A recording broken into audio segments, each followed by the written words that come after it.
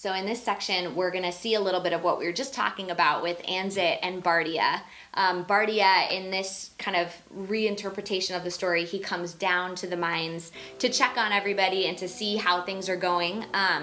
In our world of the Society of Glome, instead of going backwards, we set it in the year 1,000,000, which is way far in the future. Right. Okay. And so part of our story is that the world as we know it has kind of collapsed and is defunct, and Trom is kind of rebuilding a society out of the ashes of modern civilization.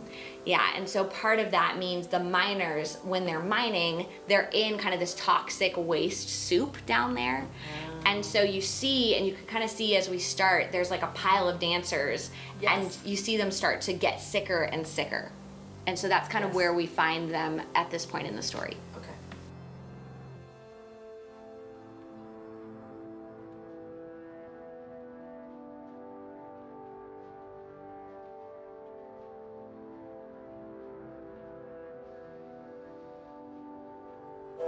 Okay, pause. So I was curious why Anzit is going back to the miners and then going with Bardia and then going back. She keeps pulling back to the miners.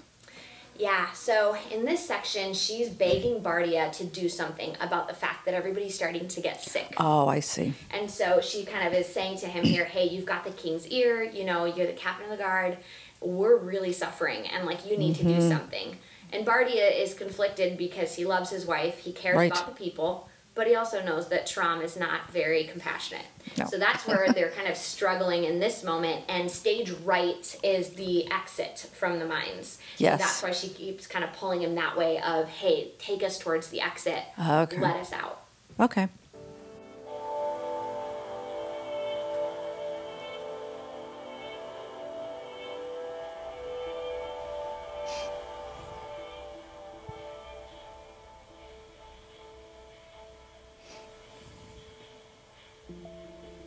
Okay, pause.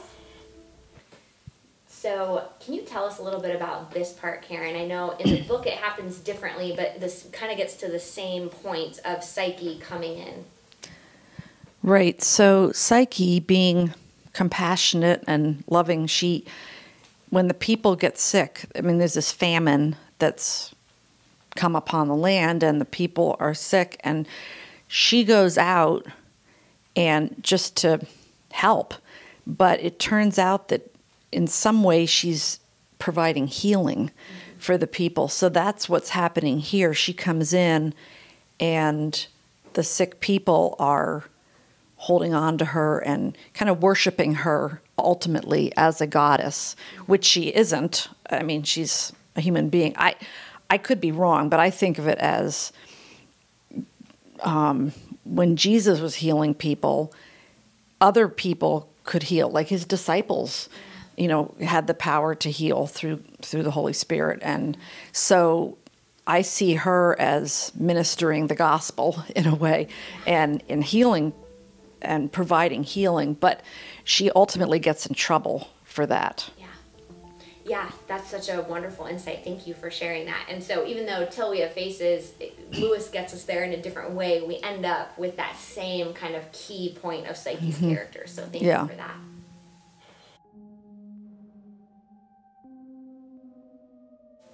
Okay, pause.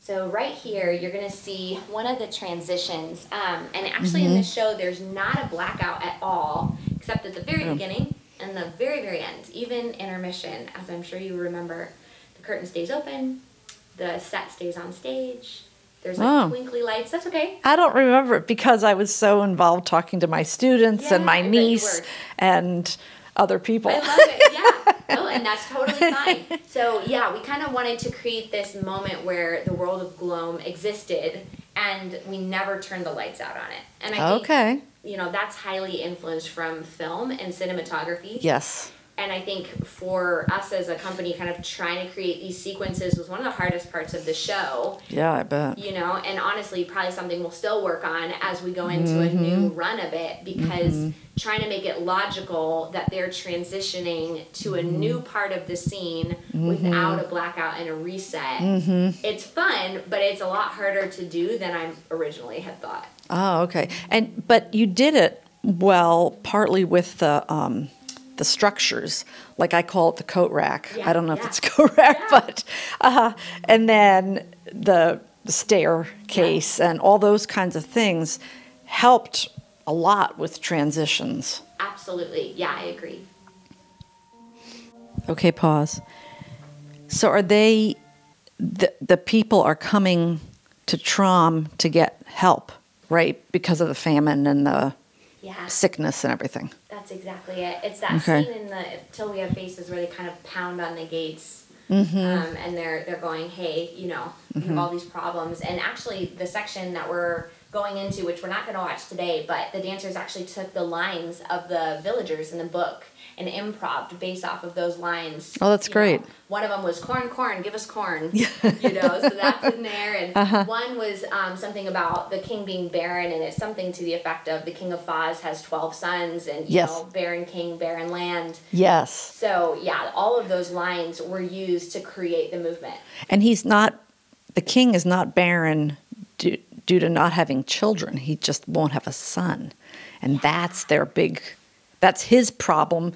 I mean, he's so upset about that, having all these daughters.